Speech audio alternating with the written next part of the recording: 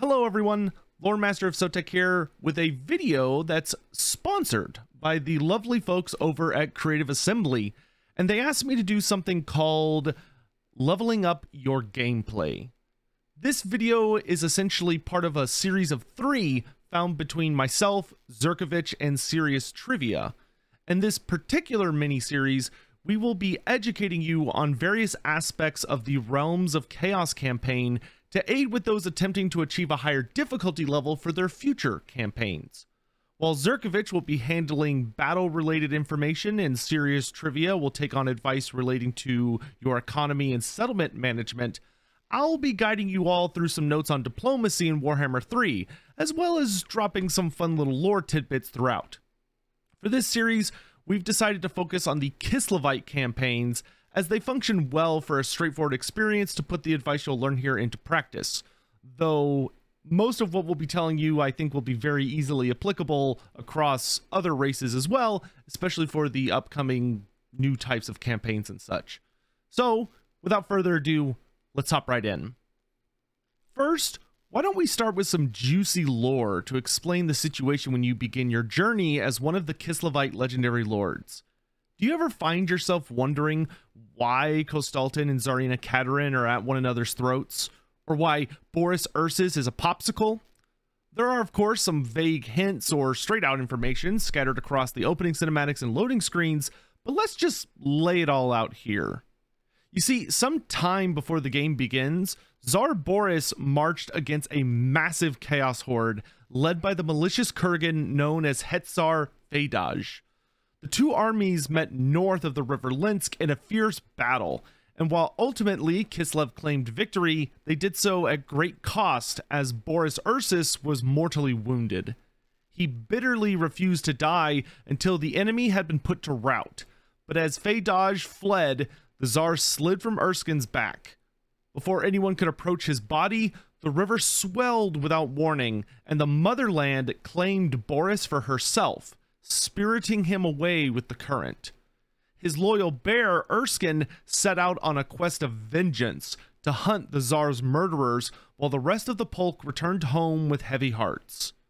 Unknown to most, Boris Ursus would be carried to the Frozen Falls, north of Prague, where his body became frozen in state, almost as if to be preserved for some crucial moment. Only the Great Orthodoxy would learn of their creator's resting place, the various cults jealously guarding the knowledge in fear that others might attempt to disturb the Red Tsar or use his body for political or financial gain. So that takes care of everyone's favorite bear rider, but what about the other two? Well, with Tsar Boris gone, the nation of Kislev had suddenly found itself with a particularly nasty power vacuum. You see, Boris Boka was not just the ruler of Kislev, he was also high priest of the cult of Ursun, and the creator of a new organization known as the Great Orthodoxy.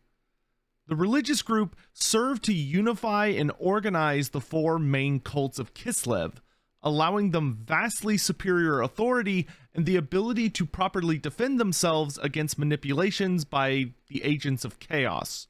Overall, an excellent idea, as Boris himself had prevented the extinction of the Bear God's faith when he became the first official priest of Ursun to pass the initiation rite in over a century.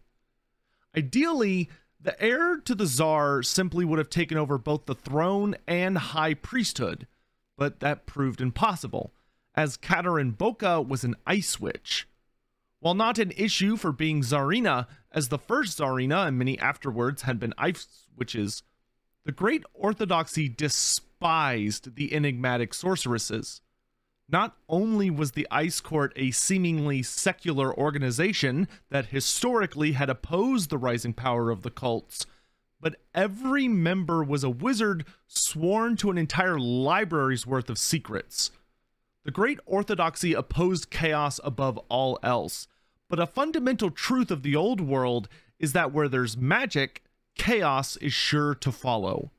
Between wizards often miscasting to disastrous results, the reality warping and corruptive nature of large quantities of magic, and demons being literally made of magic, this is a rather reasonable outlook. As such, the Great Orthodoxy refused to acknowledge Katerin as their ruler, and quickly severed as much of the throne's influence over them as they could. From here enters Kostaltin, a rather mysterious gospodar who's possessed by such zealotry that he'd make Grand Theogenes Volkmar raise a concerned eyebrow. His passionate speeches and fanatical resolve quickly won over most of his fellow priests, while his seemingly disheveled and humble appearance endeared him to many of the desperate common folk in Kislev. So the stage is set, with Tsarina Katerin controlling the throne thanks to her bloodline and tradition, but also reinforced by the scheming Ice Court, while Kostaltin rallies the Great Orthodoxy to oppose her. Both desire to reunite Kislev's power structure under one rule, as Boris had done, but they cannot afford to do so through open conflict. While Kostaltin would surely love to burn the Tsarina at the stake, or Katerin introduce the High Patriarch to a new meaning of cold, both know that a civil war would mean near instant death for Kislev. Even united, they struggle to hold back the tides of chaos. Not to mention, many of the southern powers would surely try to take advantage, as much of the southern oblast once belonged to the Empire. So, diplomacy is the only option, though with all the cloak and dagger politics tends to bring along. That segues into our actual gameplay discussion, which is of course diplomacy. I think I did that somewhat smoothly, at least. In any event, there are actually quite a few methods you could use in your campaigns to aid in sweet-talking the AI, so buckle up as we work our way through them.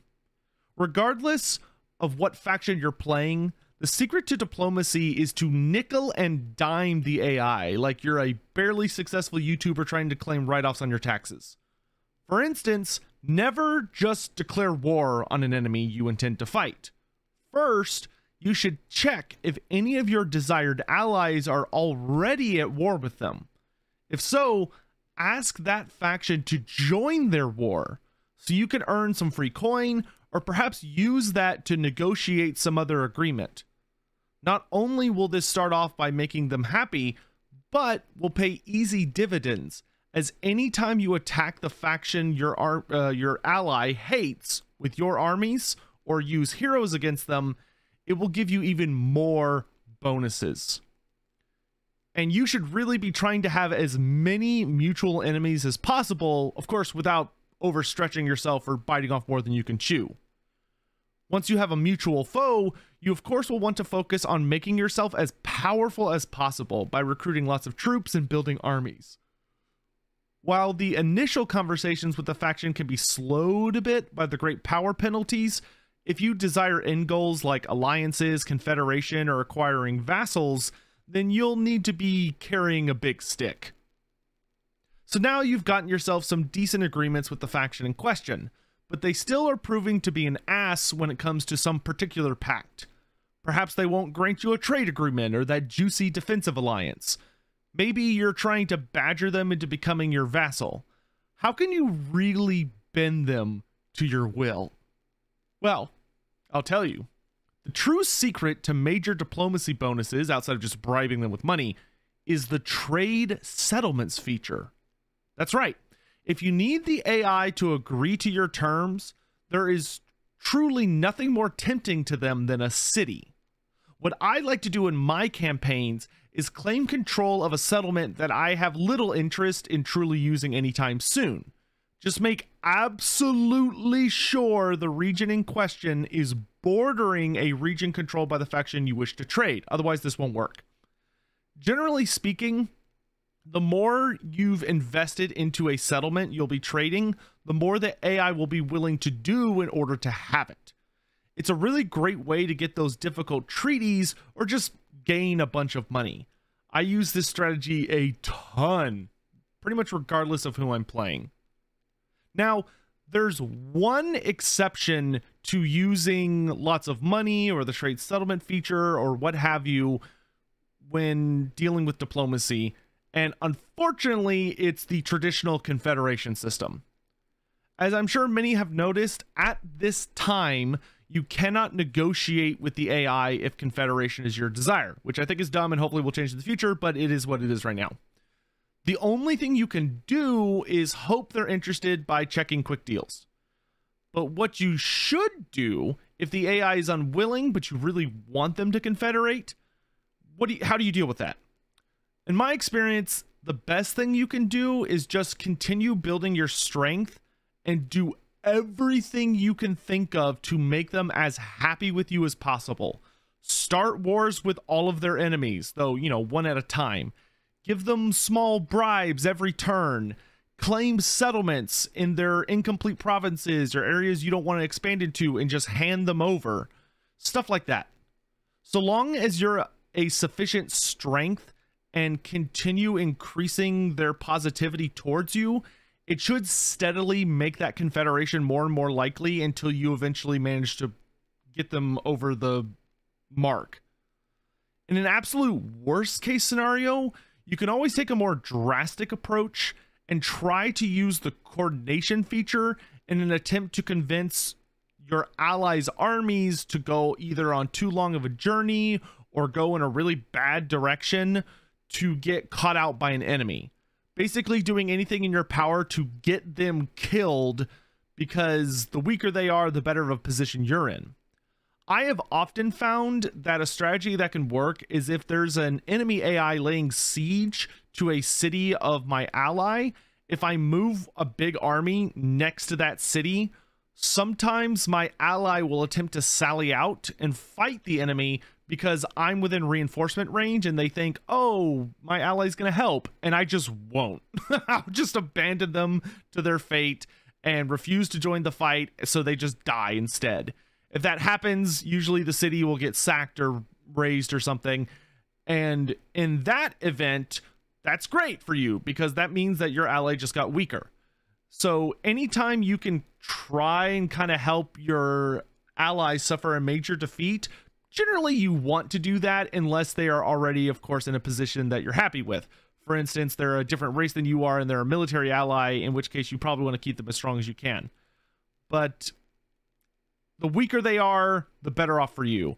If you're trying to confederate someone, I have found that paying very close attention to what their armies are doing and waiting for that inevitable moment when they overextend and they get their ass handed to them by one of the AI, or you manage to trick them into getting a 20 stack killed or something, when that happens, that is the ideal time to start striking for major diplomacy deals.